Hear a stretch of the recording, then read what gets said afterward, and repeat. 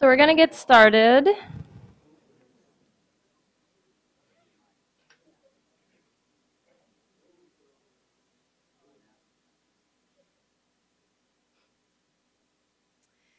So thank you everyone for coming out on this rather cold morning. I was told that this is the coldest it's been in DC in 4 years. So we appreciate everyone's passion and enthusiasm for being here, and hopefully that will keep us warm. My name is Deepali Patel, and I am the director of the Forum on Global Violence Prevention, which is here at the Institute of Medicine, which is also part of the National Academy of Sciences, and that is the building in which you are in. Our Forum on Global Violence Prevention is an ongoing convening activity here that explores these multi-sectoral and multidisciplinary approaches to violence prevention, both in the US and around the world, because as we all know here, violence is a borderless problem. And there are many solutions, much of which have evidence around them, and that's part of what we will be exploring today.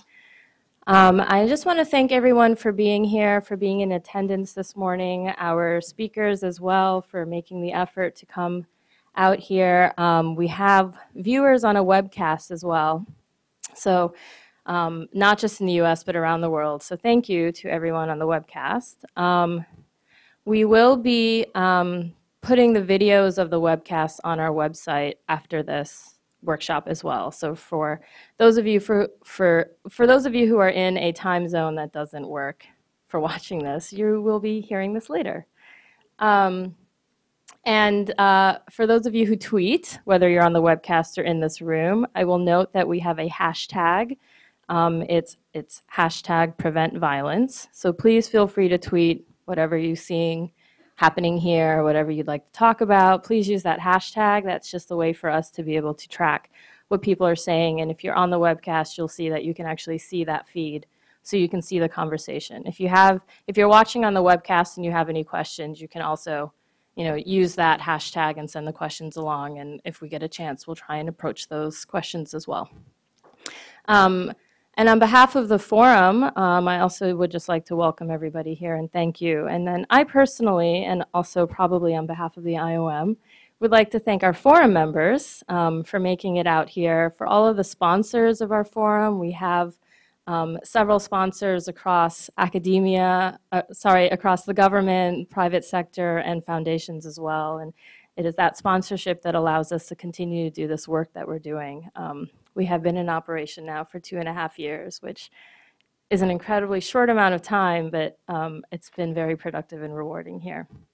So just a couple more comments. I would just like to point out that everything you hear today is the opinion or perspective of the individual speaker that is saying it. Nobody here is speaking on behalf of the IOM or any sort of consensus process.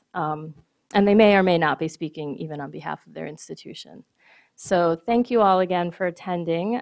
Just turn it over now to Jim Mercy, who is the co-chair of the planning committee that planned this workshop. He's also a member of the Forum on Global Violence Prevention, and he is from CDC. Thank you.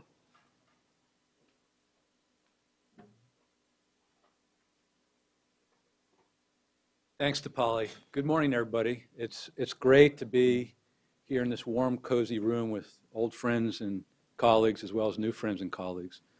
I want to start by acknowledging the Planning Committee for this workshop. If the Planning Committee could stand. Katrina Baum from the National Institutes of Justice is the co-chair of this Planning Committee. Jacqueline Lloyd over here from the National Institute on Drug Abuse at the National Institute of Health is a member of the Planning Committee as well.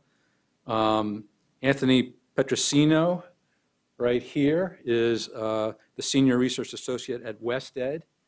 And Mark Rosenberg over here is the co-director of the Johns Hopkins Center for, the executive director, the executive director at the Task Force for Global Health, and he's also the co-chair of the IOM's Global Forum on Violence Prevention. And then, last but not least, is Daniel Webster, who is the co-director of the Johns Hopkins Center for Gun Policy, as well as and Research, as well as the associate director at the Center for the Prevention of Youth Violence at Johns Hopkins. Thank you so much to the committee for all your hard work. Of course, our work wouldn't have been possible without the support of the IOM staff. And I also want to acknowledge Deepali Patel, who you just heard from, as well as Rachel Taylor, Megan Perez, Kathy Blakesley, and of course, Patrick Kelly, who have supported us immensely in putting this workshop together. So just a round of applause for all of them. Thank you.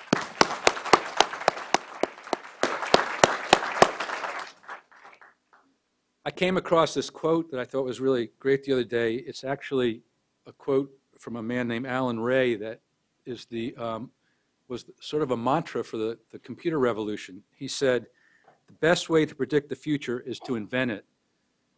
And it occurred to me that for the past 30 years, the field of violence prevention has been inventing a future without violence. And incredible progress has been made. I think it's really remarkable when you think that as short a time ago, at least as short a time ago in some of our lives, as 35 years ago, the words violence and prevention were rarely used in the same sentence. So we've made a lot of progress. But I think we're at an important crossroads. The demand for knowledge about how to effectively prevent violence has escalated dramatically in recent years, even recent weeks. Of course, President Obama has called for greater investments. Many countries around the world recognize the value of investing in violence prevention now. Indeed, I mean, you'll hear later about this morning about large-scale domestic and global initiatives whose success hinges on being successful at preventing violence. So how do we meet the demand, both in the U.S. and around the world, for effective violence prevention? That's really the question this workshop is about, ultimately. I think this workshop provides an opportunity for us to assess what we know and don't know about violence prevention,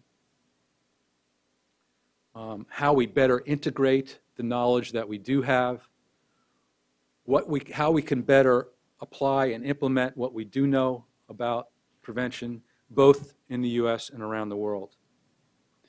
We used, in our planning, we used a paradigm of knowledge management that was proposed by John Seely Brown as a framework for the workshop. You'll see this clearly laid out in the agenda if you look closely at it. And this framework has 4 stages. The first stage is knowledge generation, second, knowledge integration, third, knowledge dissemination, and knowledge application. On the first day, we'll be focusing primarily on knowledge generation and knowledge integration. And on the second day, tomorrow, we'll focus primarily on knowledge dissemination and application. Now, a word that's used quite frequently in the context of the forum is evidence. And I think a primary focus of this forum is on scientific evidence.